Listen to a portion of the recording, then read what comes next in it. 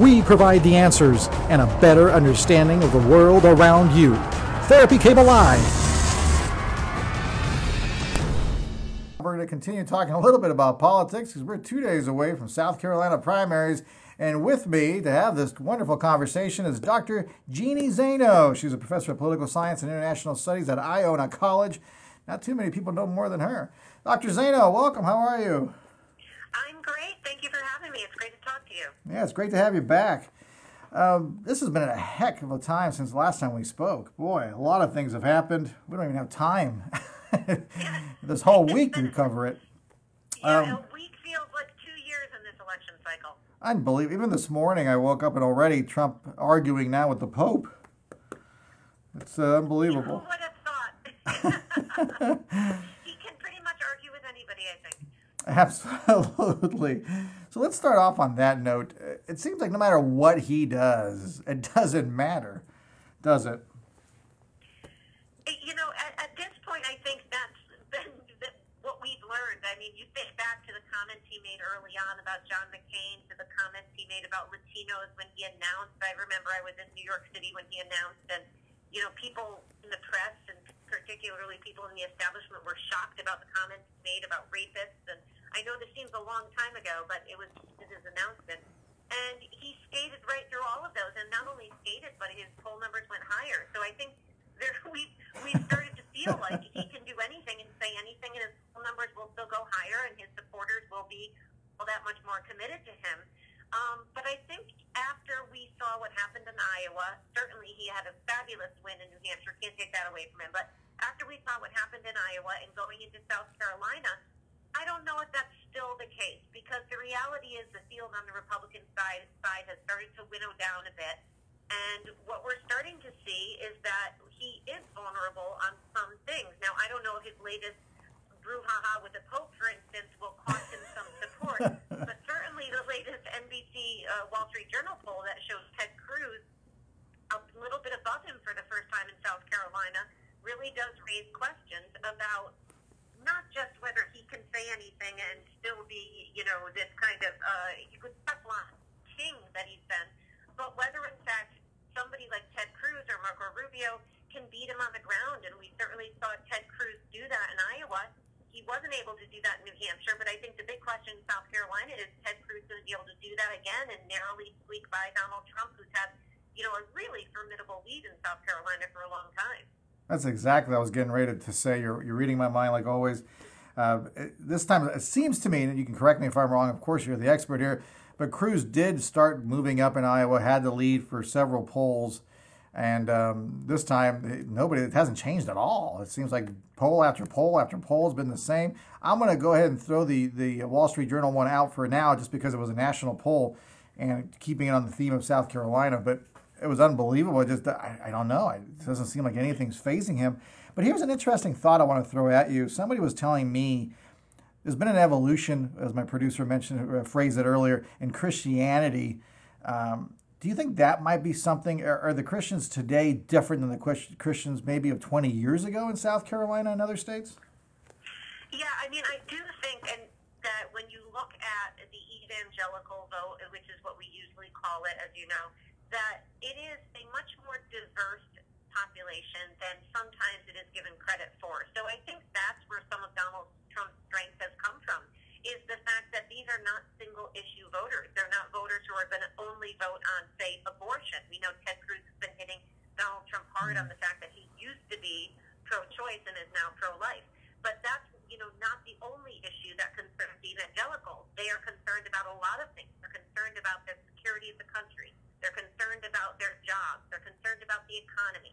They're concerned about the way the U.S. is viewed around the world. I mean, I think they're concerned about a whole host of things.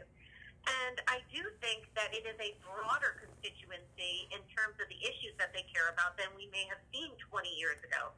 And that has certainly played into Donald Trump's hands. And it is certainly something we may see in South Carolina. And you're absolutely right. I think you look at the Real Clear Politics average of all the polls that have been taken in South Carolina, and we do have to give Donald Trump credit for being above, you know, almost consistently throughout this, since he almost announced, but certainly since August, above any of the other candidates in South Carolina and most other states, quite frankly. But what I think we saw in Iowa was the fact that, and not just Iowa, but for a long time the polls have been wrong. And now certainly one difference between Iowa and South Carolina is, of course, Iowa was a caucus and South Carolina is a primary. And in the last primary, Donald Trump did very, very well, and the polls were quite accurate. We may see that again, but I think the big question is, any of this late-breaking information, any of this late-breaking news, what impact does that have, and how well are pollsters, and I am a pollster, so I can say this, how well are they able to read turnout? It is very, very tough to read turnout in any of these states, especially caucus states, but even states. So we never know. I mean, you think back to 2014, the polls were very wrong. You go overseas, Israel, Scotland, you look at the polls lately, and it's always an issue of being able to estimate turnout and then of being able to count and to really figure out what the impact of late-breaking news has. You know, this stuff with the Pope, for instance, these kind of State of the Union and kind of debates they've been having late before the election.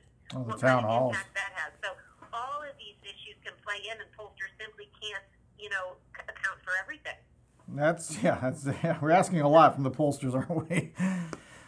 We wanted to be Nostradamus in this case, but I think it would be bad news for the pollsters if, because the interesting thing is New Hampshire reaffirmed the polling, and I think you've surpassed some of the polls, but so South Carolina will be interesting to see how that does for the polling world as well. Your job's on the line here, Dr. Zaino, huh? No, you're absolutely right, and usually we would call New Hampshire the graveyard of polling because it was always wrong. Yeah. This was the first year it turned out to be, on average, if you take them all on average, pretty much on point.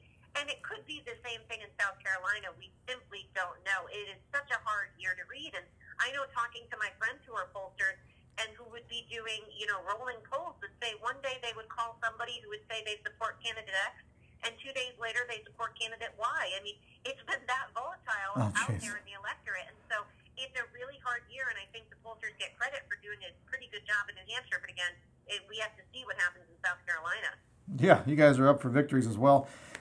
Two things. One of them is, do you think the evangelicals over in South Carolina, you made some really good comments in regards to they're more broad. They have more broad issues that concern them, except not only Christian issues, but also other issues. And maybe there's a little blowback from the evangelical community saying, look, we're not monolithic here. We don't only just care about Christian values, but we also care about foreign policy, terrorism, the economy.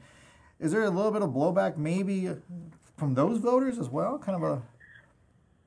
I think so, and I think part of it is just like every other constituency, evangelicals don't want to be taken for granted by the Republican Party. They don't want it assumed, if you look on the other side, like African Americans, that, whatever happens, they're going to be with the Republican Party. And I think certainly we've seen that in this election. And evangelicals are a, constituency that the party has counted on for a long time. Elmer said, regardless of who they put up, they could put up a Mitt Romney, they could put up a John McCain, they could put up the most moderate candidates, and evangelicals would either stay home or turn out, but they certainly wouldn't turn out for the other side. And in a primary, groups like this or constituencies like this have the option of saying, you know what, we do have more choices out here, and we don't have to go with the establishment favorite. And I think we're seeing a little bit of that with somebody like a Donald Trump, and also I think with somebody like a Ben Carson, although he's obviously not doing as well as he was earlier. And by the same token, you look at the Democratic side, I think you see that with young people. I think you see it with women, certainly. And we have to see about African Americans, whether they are feeling like, you know what, we have options here. This is our choice of who we're going to decide to go with. And we're not going to be locked into who the establishment wants. And that's really the benefit of a primary and caucus system, unlike what we used to have if you go back to, the early 1900s even, or certainly in the 1800s, where party bosses were choosing the nominee, and then you were forced as a voter to either go with them, stay home, or go to the other side. Absolutely. We have about 2 minutes left, and I want to go to the other side. The Republicans call it the dark side, but in regards to Bernie Sanders and Hillary Clinton, this one is becoming quite interesting. Do you think it really is as close as it's starting to become? Yeah, I mean, if you look at polls, again, and that's a big if, because Nevada is a caucus state, and the Nevada is also obviously on Saturday, so we're going to see some of the polls and some of the averages have Bernie Sanders very, very, very close, if not within a point or certainly within the margin of error. And this has got to have thrown the Clinton campaign into kind of disarray, if not frustration. But we've seen this all along. I think, Iowa, he was way too close for comfort to Clinton campaign, or to Clinton's in that very narrow win she got. And, of course, he beat her big in New Hampshire, winning every single Democrat. The only one he lost narrowly was people who make over $200,000. And that's not a winning coalition, if you will, in the Democratic progressive left wing. I'm not sure at this point that we can say it's going to, although by all accounts the polls still have her leading in South Carolina.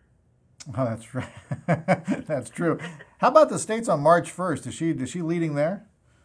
She's still leading there, but again, I think, we often don't think as voters about, we obviously people are paying attention, but I think we don't really commit until much, much closer. So I think they have to be very frightened that as the closer they get, his campaign, Bernie Sanders' campaign, has really resonated. And it probably shouldn't be as much of a shock as it seems to have been if you listen to the media or listen to establishment folks, because you go back to the summer and fall of 2015, and he had these enormous crowds with tons of energy.